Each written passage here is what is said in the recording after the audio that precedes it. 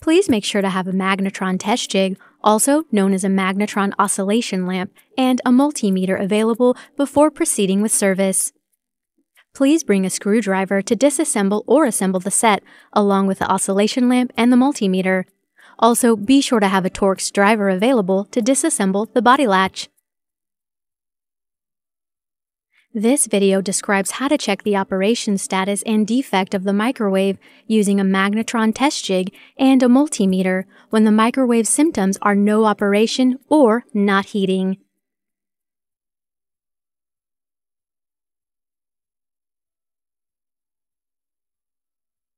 If the magnetron test jig turns on when the oven is in operation, it means the heating functionality is working. When the magnetron test jig turns on, it means the magnetron's working. However, low heating condition may still exist because magnetron test jig only detects presence of wave oscillations, not level of energy. To confirm the microwave is heating correctly, put a paper cup with approximately 1 cup of water inside the oven. Then select a cooking cycle to heat the water. When the cycle ends, confirm if the water is hot. If the water is hot, the microwave is working properly. If the magnetron test jig is not working, first disconnect the power. Then take the outer panel off to check the wiring and proceed with testing the components inside the unit. Disassemble the outer panel. First, remove the screws from the back of the unit, then the left and right side, and lastly, the top and bottom side. If there is no abnormality in the wiring and the appearance of each component after disassembling the outer panel, check whether there is abnormality or damage to the high voltage transformer, HVT, the high voltage capacitor, HVC, the high voltage diode, HVD, or the magnetron, MGT, which are on high parts step by step. This is the high voltage transformer. When input voltage is 110 volts, it boosts voltage up to about 2000 volts.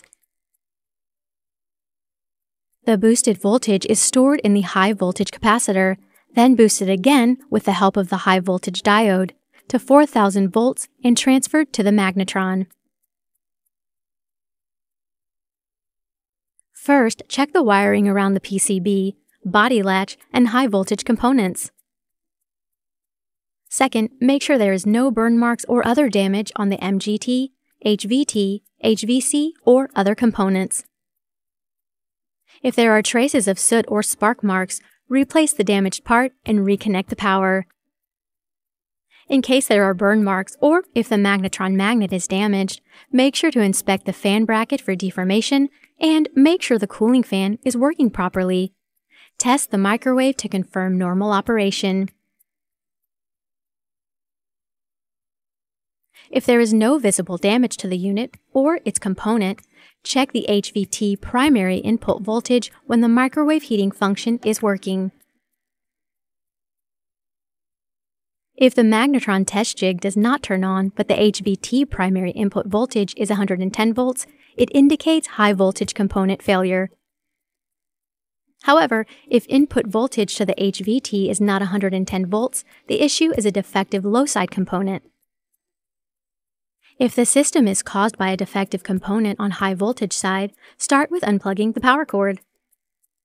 For safety, make sure to discharge the HVC using a screwdriver by touching both terminals of the HVC terminals to the ground or each other.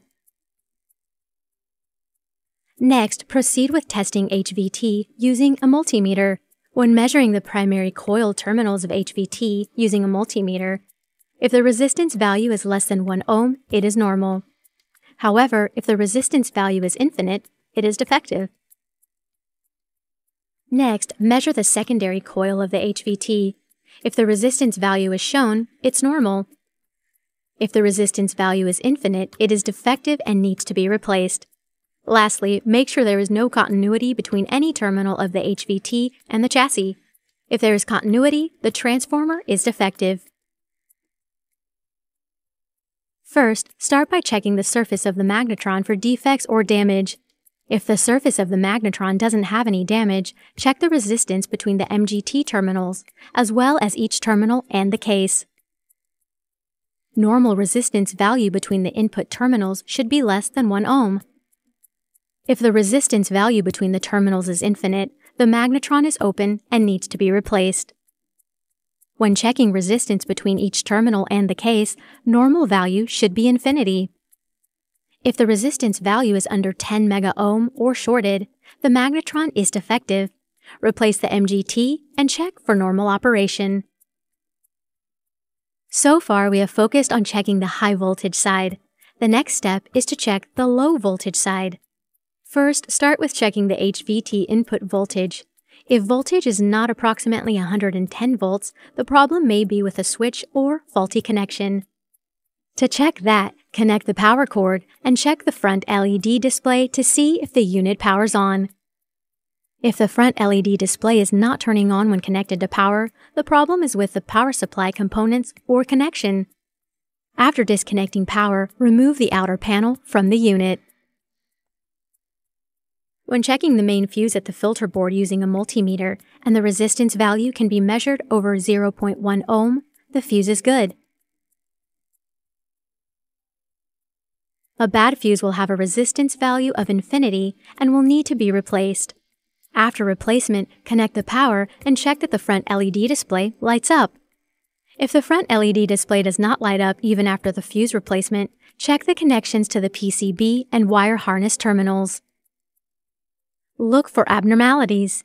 If there is no problem with the connection, check the bottom TCO, cavity TCO, MGT TCO using the multimeter in this order.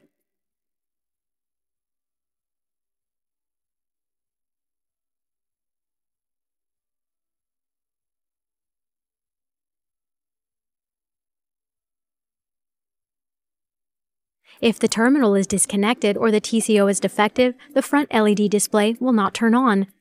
TCO, if the resistance value is measured, it is normal. Next, check the body latch assembly. Make sure all 3 micro switches fit properly in the body latch assembly and operate correctly when the door is closed. In case the upper switch is not getting fully pressed in by the latch, reassemble it properly and make sure it works correctly. If the upper switch is not pressed fully, it will cause the inner lamp, the turntable, the fan motor, and the cook timer to function normally, but the unit will not heat. In case the bottom switch is not getting fully pressed in by the latch, reassemble it properly and make sure it works correctly.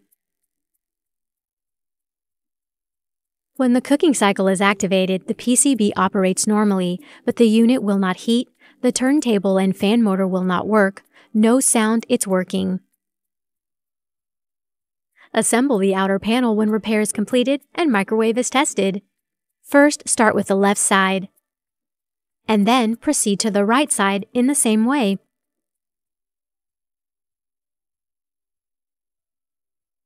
After assembling the outer panel, assemble the door grill.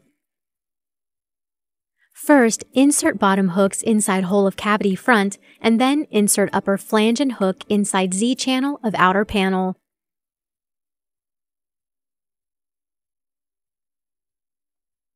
Check bottom hooks and upper flange for proper assembly. Slide door grill to the right to lock it in place. After the repair, make sure the unit has been assembled correctly. Connect the power and then test if the microwave is working correctly using the magnetron test jig.